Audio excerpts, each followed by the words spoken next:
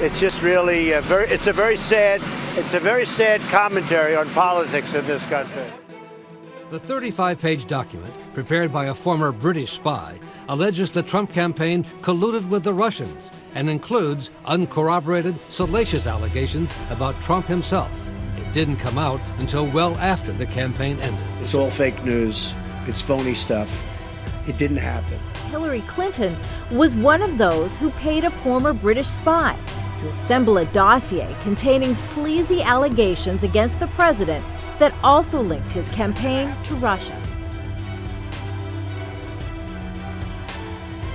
I understand they paid a tremendous amount of money, and Hillary Clinton always denied it. The Democrats always denied it.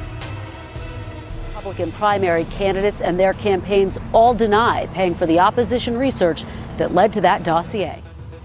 The whole Russian thing is what it's turned out to be. This was the Democrats coming up with an excuse for losing an election.